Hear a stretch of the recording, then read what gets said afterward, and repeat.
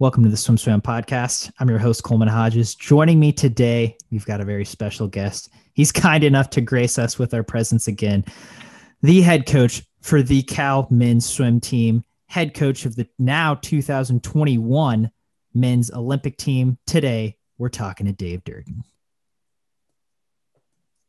Thank you, Coleman.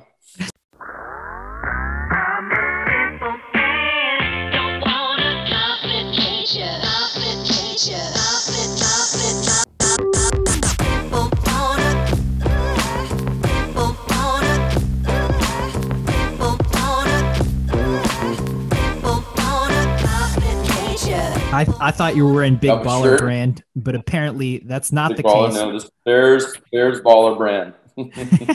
Is that the team so shirt for the year?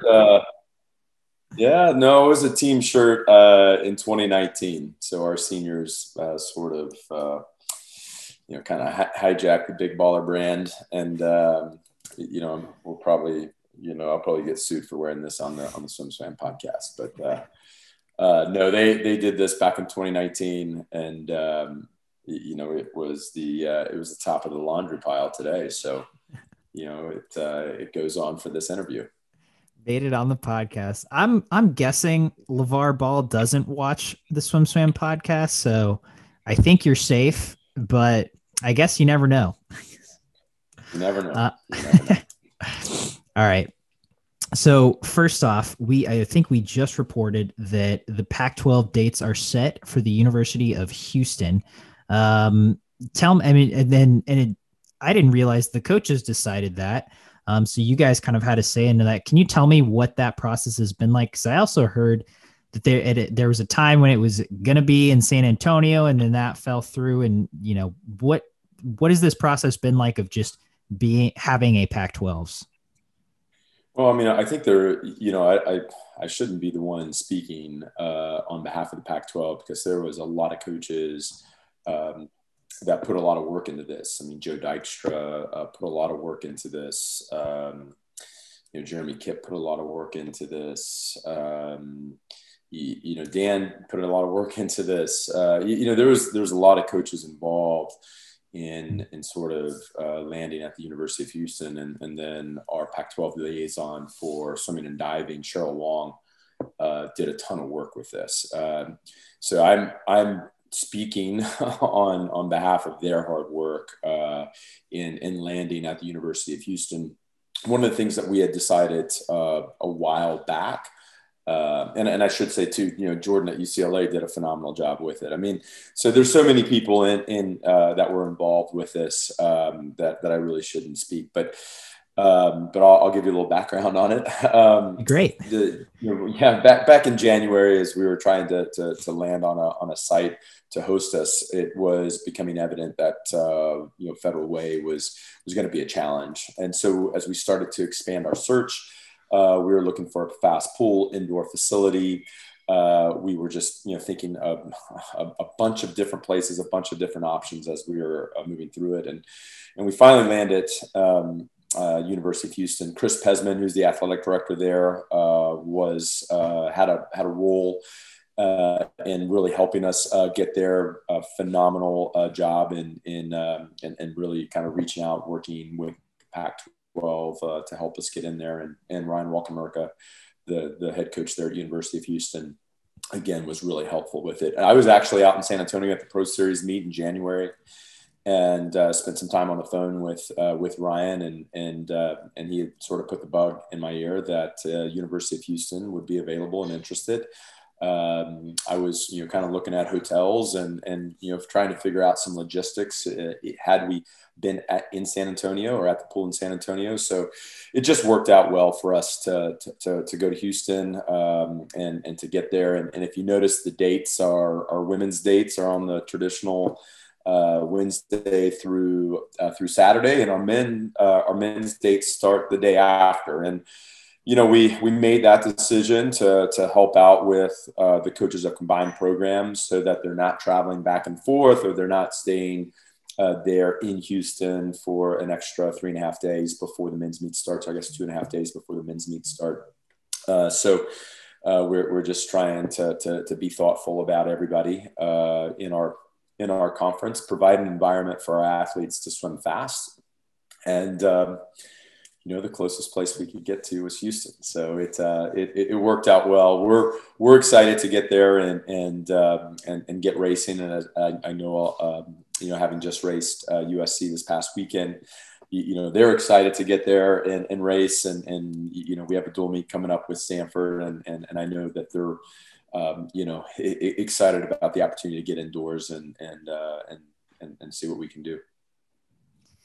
Yeah, so I appreciate the background, the insight on that decision, and then let's turn the focus to these dual meets. I mean, the Bears put up some eye-popping times, at least for the lay people, for the fans watching. Looking through the results, it was like, whoa, this is. It was just so good to have swimming back. What was the prep like? What both in the pool and just kind of getting the guys excited to finally race in a legit dual meet after so long?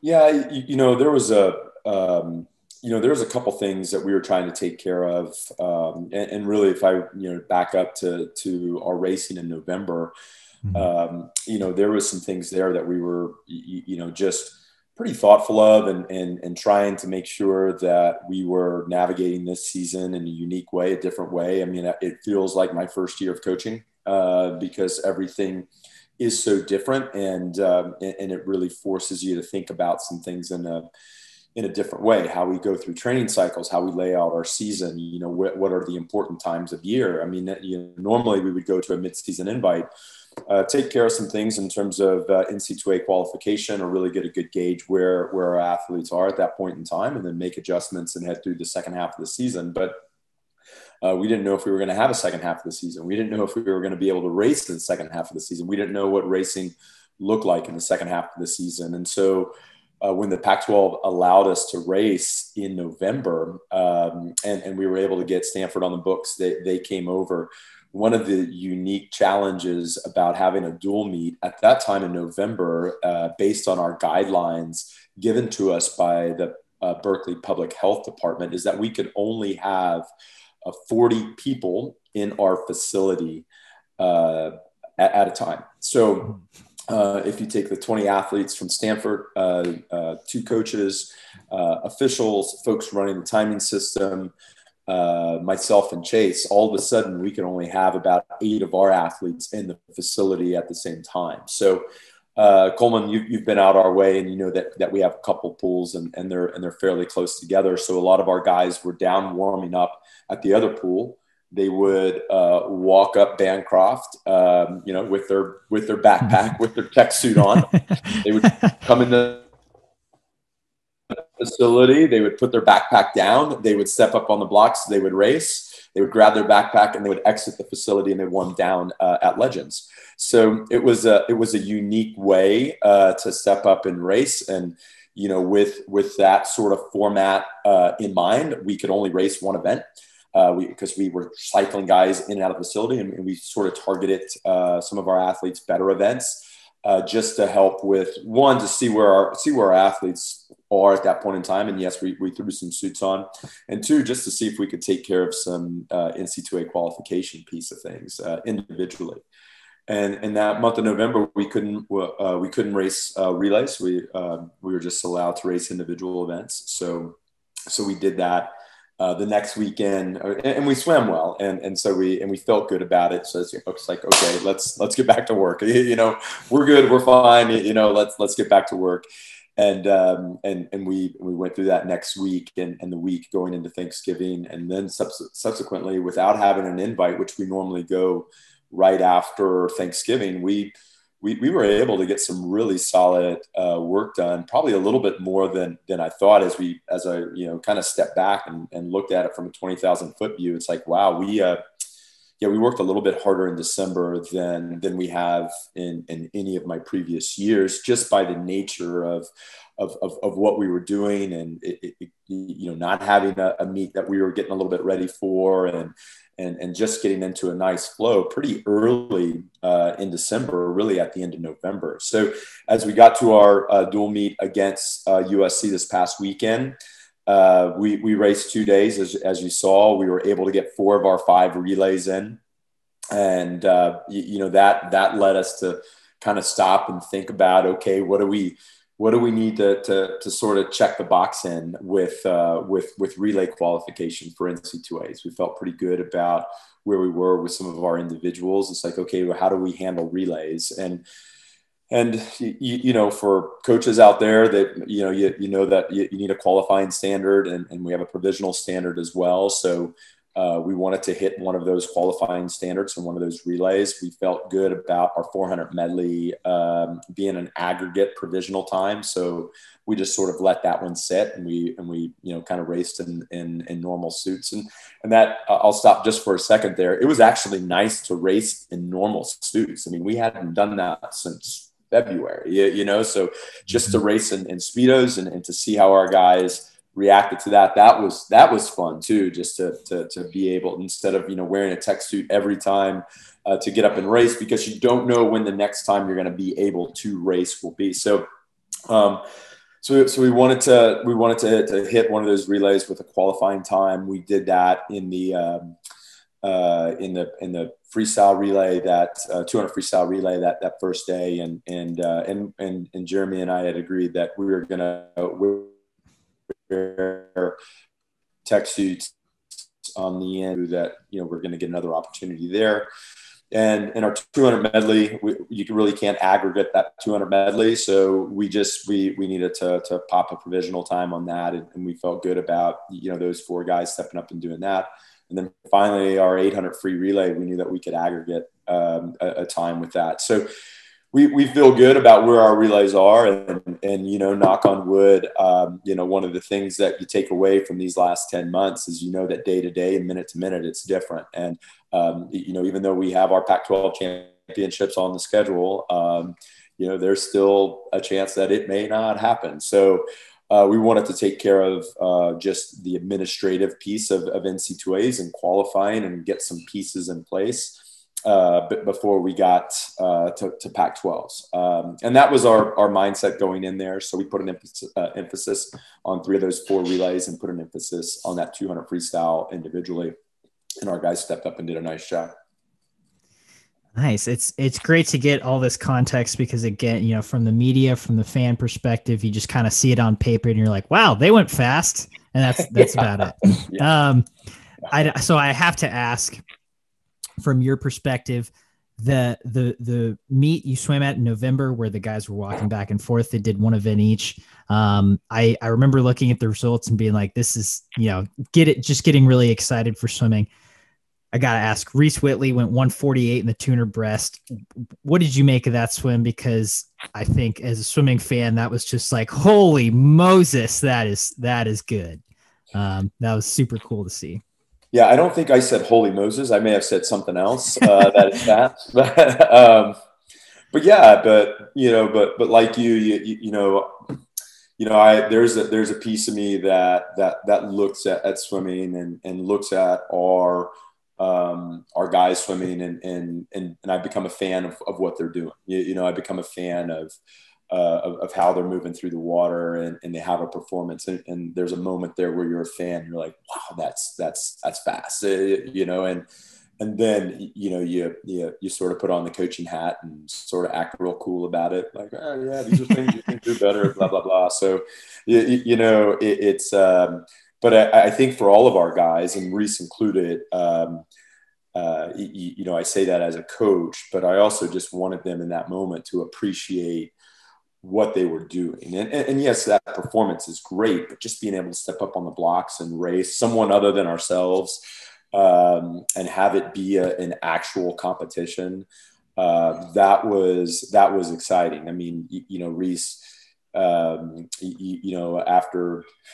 went down the street, warmed down, and, was able to connect with him later, wanted to start, analyzing that swim and figuring out how to get better. And it's like, dude, just enjoy it right now. We can start working on it in 24 hours, or I guess, 48 hours from that moment. But like right now, let's let that sit and appreciate that swim, and appreciate what we had to do to get there. And not only just the day of, warming up and walking up and coming in and diving in, but just like all the, the conversations, what we've had to do with our different cohorts of training, with what we've had to do in training in different facilities and different locations, and how we've had to manage our long course training, short course training, weight room. I mean, it's been a puzzle that we've had to put together, and it was a challenge in the fall. Every couple of weeks there were some things that were a little bit different, and just what we had to do as a group to get to that moment. Just wanted our guys to appreciate racing again, and not look past everything that we've had to do from April to November to get to that moment in time. Yeah, I had to ask about that just as as a gushy fan, but I think the sense of gratitude, the sense of mindfulness has been a big theme for everyone, swimmer, non-swimmer, coach, athlete, whatever. And as you mentioned, it feels like your first year of coaching. And in terms of just in the pool, swimming, navigating that, what do you feel like you have taken away from these 10 months, as a first year coach? Yeah, that's a good question. I was talking with Roman Willits, our volunteer assistant, this morning, just about like, okay, this time of year, you tend to look forward, and as as I get to the decade NC2As and we start competing, there's moments there where you start reflecting back. Okay, what did we like? What did we do? And we're so far ingrained right now in the rhythm of our week and the rhythm of our training and what we've done. I think it is going to take kind of moving through March and completing this to step back and reflect. And we may not even step too far back in March. I mean, we still need to press through April, May, and into June and into July. And it may take some time to unpack all this. I may be on a beach in Hawaii in August, just kind of thinking about this, just trying to rest and relax and recoup and contemplate my place in the world over the last 18 months and what we've been doing. But there's, I can't put my finger on it and say, well, we need to do this. Because we did so many different unique things in terms of, how we cycled in a race phase in the fall that we normally wouldn't do. It would normally be heavy training, but we were anticipating racing in November, in the first part of November, and we just didn't want to go train. And then, okay, step up on the blocks and let's go race. Let's do some things to prepare our bodies to race. And so that was interesting, and how we came off of that and how we got back into training. Our weight room availability, we had some different times than what we normally utilize. And normally we're in there for about an hour and 15 minutes. And because of timing, we were in there for an hour. And so a lot of our guys were in there 4 times a week, and what we did dryland wise, which was a little bit different. And how we did some self-care work. I mean, we don't have access to massage therapy. We don't have access, to ice tubs, to different things that we utilize in the past. And so, how do we utilize, some different things that our guys have, whether it's a Theragun, whether it's even a lacrosse ball or just certain segments of the day, and how do our guys utilize those segments to rest and relax. One of our swimmers, Jason Lauser, on a call with our alumni a week ago, had made this point, and I thought it was interesting.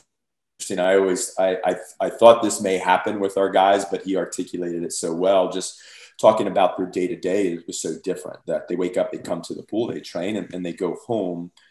And they're doing class like this, right? They're not walking around campus going class to class. And while you miss that social interaction and that engagement with the professor and the ability to raise your hand and ask a question in class, there's some performance benefits from that. Just resting, relaxing, guys getting back into their comfies, not into their clothes, and just kind of, relaxing in front of a screen. And when it's done, they close the laptop and they can, rest, recover, and not think about going to the next practice or logistically going to the next class and what that entails. So it's just there's a lot of things there that I think as we finish this season to step back and say, okay, I like that. I want to incorporate that. I didn't like this. We're never going to do that again. Those are the things that we'll get to as this season, wraps up for us. Yeah. Have you mentioned self-care? And I think, and then I think you took it in the context of physical recovery. Sure.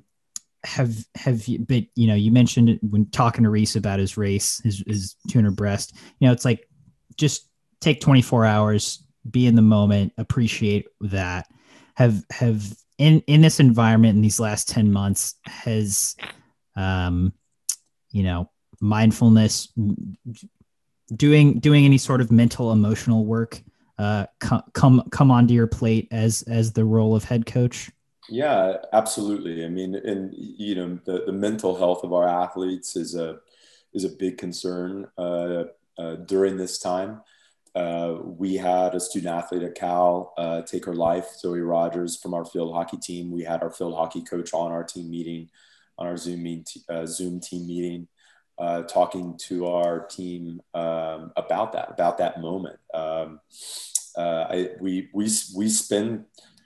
We spend time in conversation. I know our guys spend time in conversation with one another, but we also spend time as a group and address it and talk through it and talk about it, and want to make sure that there is a place and a space and an opportunity to have conversation. It's important, especially during this time, but even not during this time, it's an important conversation to have. So, I think we've experienced it, firsthand, and having one of our student athletes, take their life, and just what that means, and how our guys, sort of pull back and reflect on where they are, and how they can communicate that to one another, and how they can communicate that to me, how they can communicate that to a psychologist, how they can communicate that, to someone in our student health center, how they can communicate that to someone in our athletic department. There's so many avenues to that. And that's one of the important pieces that our field hockey coach talked about, is like, there's so many different avenues. And, if it's not having conversation with a teammate, having conversation with departmental resources, having conversation with campus resources, having conversation with your coaches. So yeah, it's something, Coleman, I know where my limitations are. I'm a swim coach, but more than anything else, I want to be able to help direct guys to people and resources that are way more skilled in these areas than myself. And all it takes is just, reaching out and saying, I need help with this. And whether it's the moment of a pandemic, or whether it's, the loss of a family member, or whatever, that piece that is holding our guys back from being their best selves. Like, again, there's experiences that I have that I can talk through, but there's certainly experiences that I don't have, and education that I don't have. And,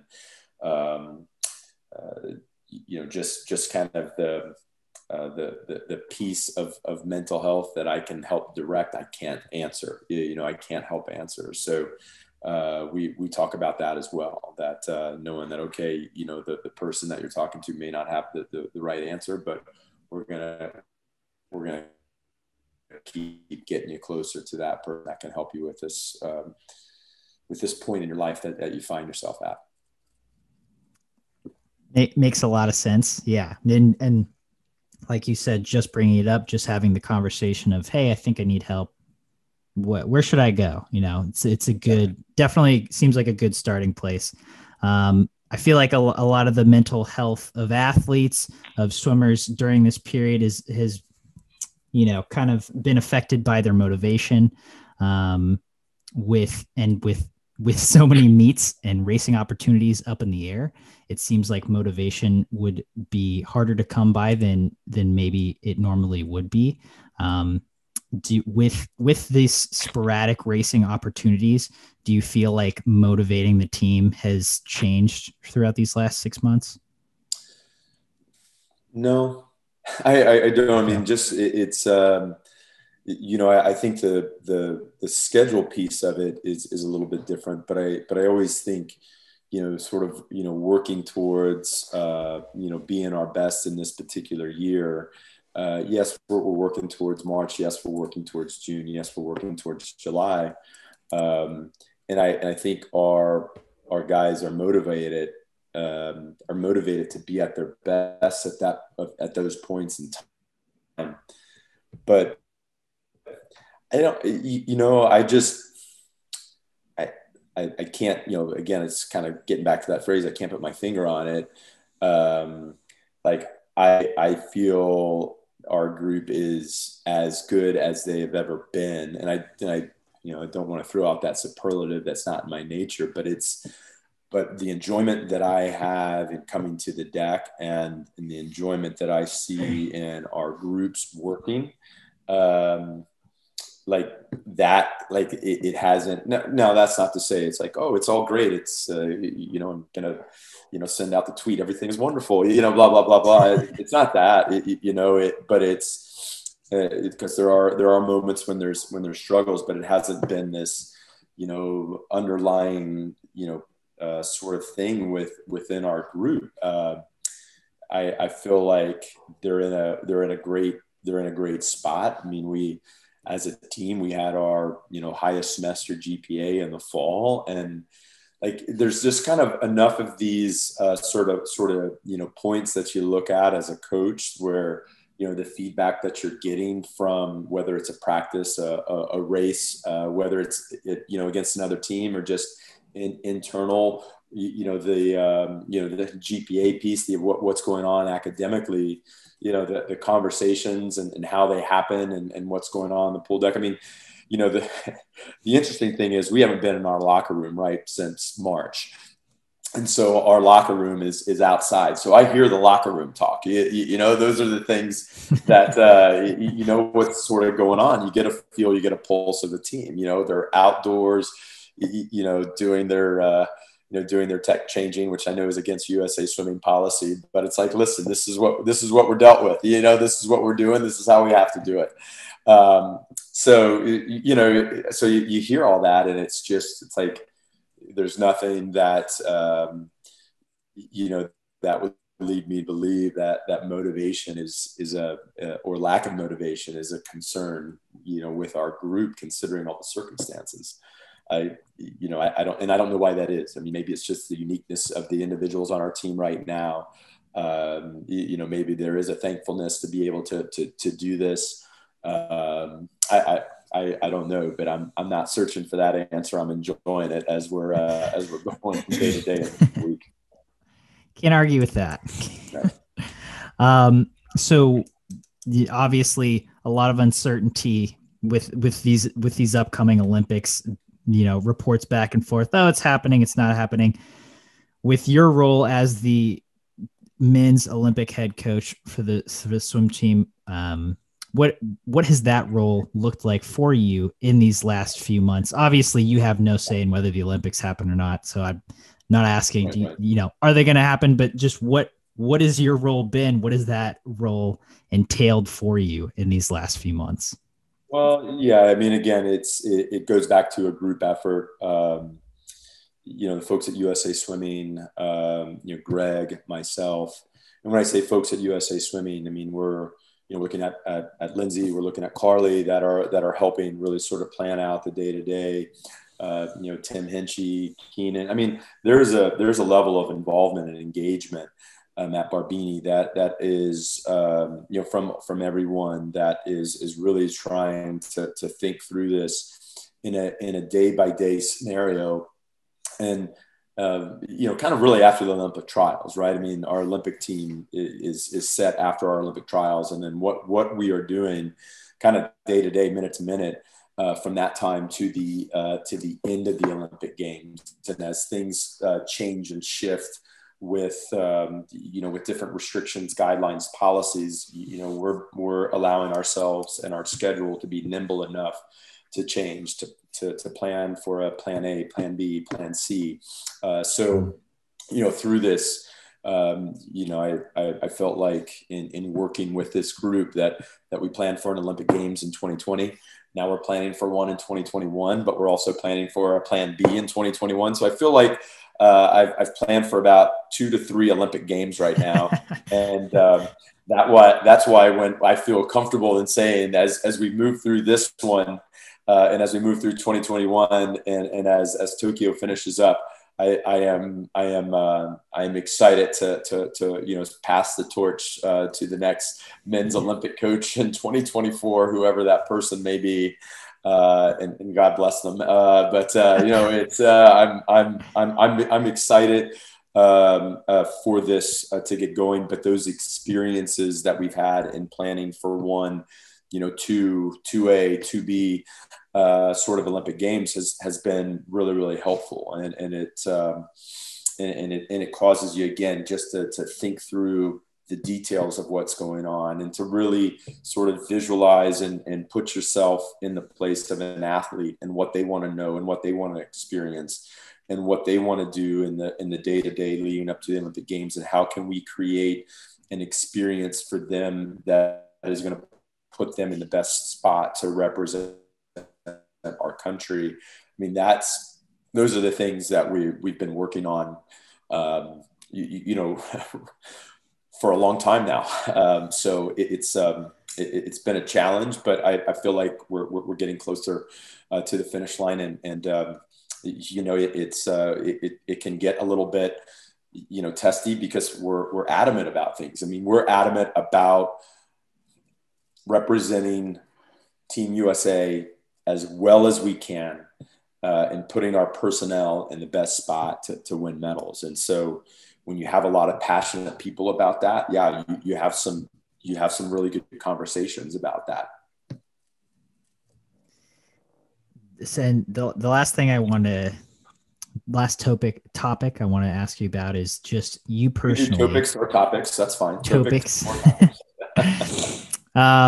So, I mean, you're obviously, if listeners can't tell through all of this, you're a busy guy. You also have 2 kids, I'm pretty sure, and a wife. Through all of this, and a dog. How have you, I guess, as a swim coach primarily, how have you been able to stay mentally, emotionally stable and consistent? And, it's like you're doing things at a very high level for our sport. How are you able to do that on a day-to-day basis through all this? What has been helpful for you? Yeah. Well, the reason why we're doing this call at 6 p.m. Pacific time is because I have to also coach the sixth and 7th grade basketball team that my son is on. So I think that's the harder piece of my practice is, corralling, 12, 7th graders and 8th graders and getting them to learn the fundamentals of the pick and roll, so the triangle. Yeah. Well, we're not Coleman. We're not at the triangle offense level just yet. We're trying to do simple things really, really well right now. Yeah. Which I'm sorry, I'm going off on a tangent. I'm trying not to answer your question, but which made me come home after that and look up some. And because we're going to the University of Houston to compete for a Pac-12 championship, to go up and look up some old, 1982, 1983, 1984 University of Houston basketball videos of Phi Slamma Jamma, Akeem Olajuwon, Clyde Drexler, Larry Nishaw, Benny Anders. I mean, I was like kind of geeking out on that for 30 minutes. So that's a little bit of how I keep my sanity. I get like a thought in my head and it's just like, okay, I'm going to like go all in this rabbit hole. And then all of a sudden, an hour later, it's like, where am I? What happened? No, one of the things kind of through this is that, I've and a little bit of it by sort of the nature of, not having access to, to our offices and Hospice Pavilion 24/7 that I have had some more time at home. I haven't been traveling as much. So, having that balance of Jack and Mia and Kathy and our dog Henry, here, has been really good. That at the end of a long day, I can come home and some of our days are a little bit longer than others. Meaning through a course of a week, Coleman, we're with our different cohorts that we have, kind of going on through the week. We have 18 practices and I'm at 16 of those in a Monday through Saturday. 2 of our practices run at the same time on a Tuesday, Thursday. So I can't be in 2 places at once, but, and even on a day like today, we had one of our swimmers with a class conflict that had to go a little bit earlier. We have, one of our swimmers that's training right now. Chase is at the pool with him. Just because he was, feeling a little bit under the weather. And so he has to go into the facility by himself and go through his, testing protocol, make sure that he's okay and healthy. So, yeah, so it's a challenge, but it's nice to have, have family that understands what I'm doing, that is supportive of that, doesn't get, mad at me when I do have to travel for a week away or go to a Pro Series meet or come up to our conference championships or NCAA championships, but certainly understand the dynamic of my role and what's going on. So we're surrounded by just phenomenal people, and I'm surrounded by a phenomenal staff. Not only on the pool deck, but just around Cal. That's sort of battling this out. I was talking with our baseball coach Mike New the other day, and just texting back and forth with our basketball coach Mark Fox, and it's one of those things where you all feel like you're in it together, and there's a sense of community in that, and that makes it that makes the day that much more enjoyable. And then just going through it with our guys, it's like I love coaching our guys. They make me laugh on an everyday basis. They laugh at my jokes. They're not that funny. That they laugh at my jokes, and it's just there's enjoyment in that. So at the end of it, you take a deep breath and you reflect, and it's like, yeah, it's a pretty good day. I may have been on the deck for 8 hours, but that was a good day.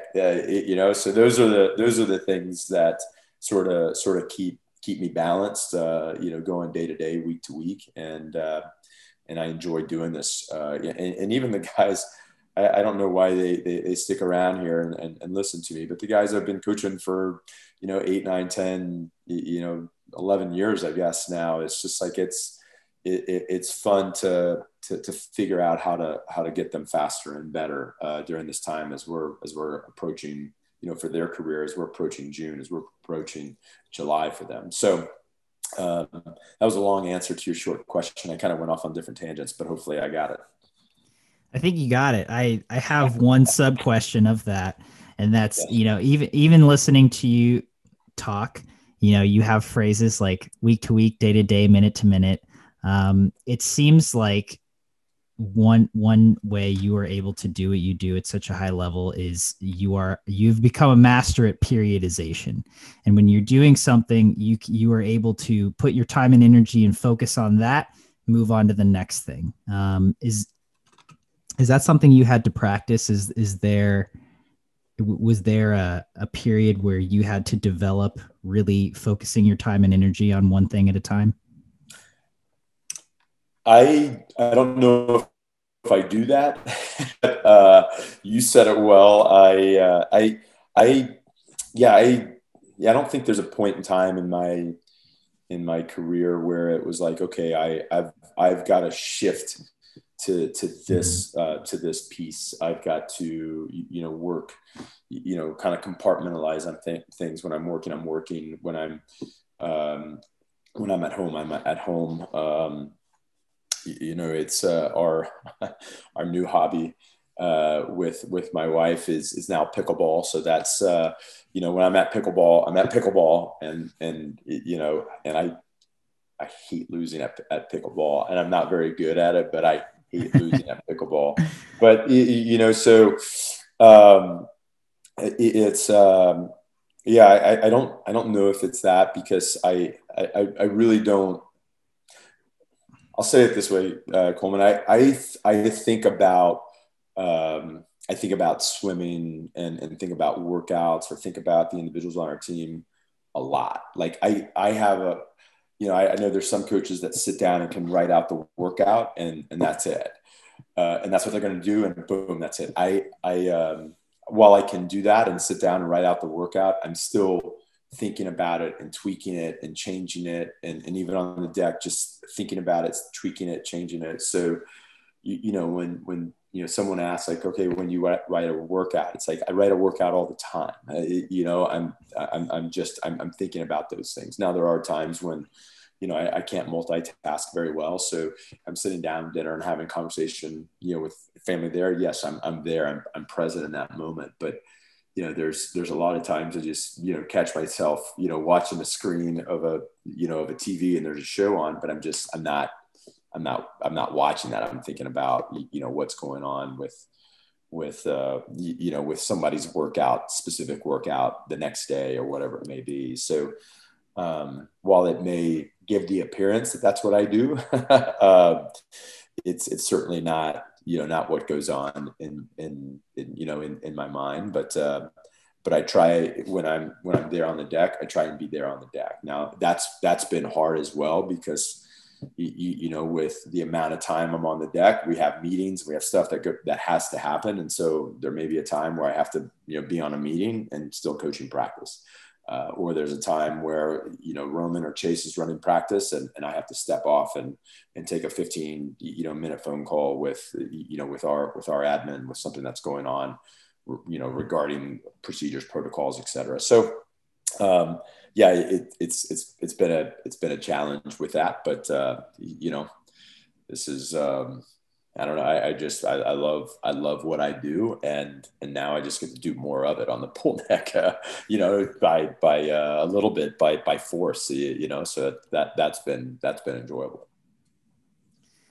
Well, I don't know about you, Dave, but this has been another successful round of me trying to crack the enigma that is your mind. I've enjoyed it. I appreciate you taking the time to sit down and talk with me. Any parting thoughts before we sign off today? No, I spoke too long. I spoke too long, so I'm sorry. For someone that sat through all of this, I'm sorry. What you win is a Bears Baller Brand T-shirt. I will give it off my back and send it to you if you sat through this whole thing. Comment your emails in the description below. Yeah, Dave Durden. Yeah.